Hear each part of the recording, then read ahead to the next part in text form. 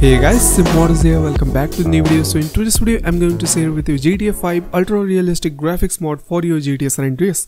And this graphics mode is designed for your low-end PC, and first of all, the gameplay you are seeing right now is 100% real and you will get exactly what you are seeing right now. So do you want to know how to install and how to use this graphics mode into your low-end PC? Please make sure to watch this video till end. But what do I mean by low-end PC? So let's listen the specification required in order to play this mod smoothly on your PC.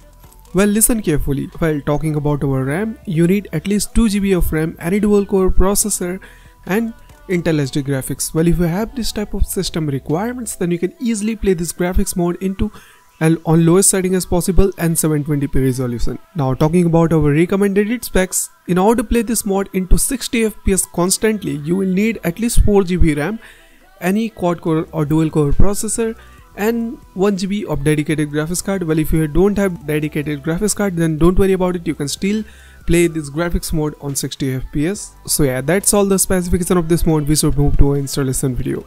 So without any further ado, let's get started to the video guys. But before we get started, please make sure to leave a like on this video, share this video to as much you can, and if you are new, then what are you doing? And please make sure to hit the subscribe button and make sure to ring the bell icon so you my friend never miss any future upload. So yeah, without any further ado, let's get started to the video guys. Alright guys, so as you can see, we are in our desktop screen, and first thing you will need this file. Make sure to check description for more information and right click on the first file and then click on extract here. It will take some time to extract the file into our desktop or any specific folder you want to extract. Now once the folder has been extracted, then simply just open your game directory.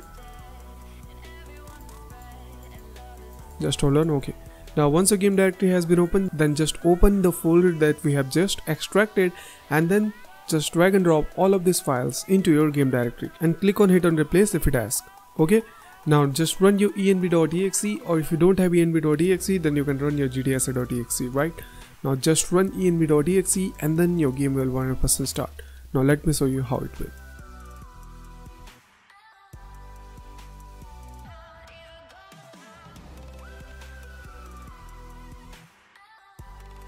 Alright guys, so as you can see, we are in our game, but our game is not open fully, so we have to open. Now choose any of this, load game or new game. In my case, I'm gonna choose this load game.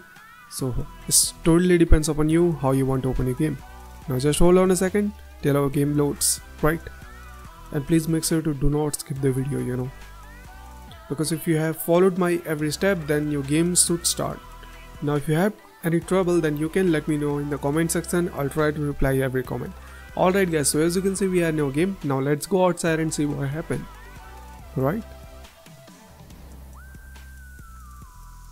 I guess it's the night time, so let's change the time and let's change the weather. Right now, if you want your game looks like the intro gameplay, then you have to change your weather to extra sunny. Right now, once you did, then your game will look like this. Right now, let's take a car and right,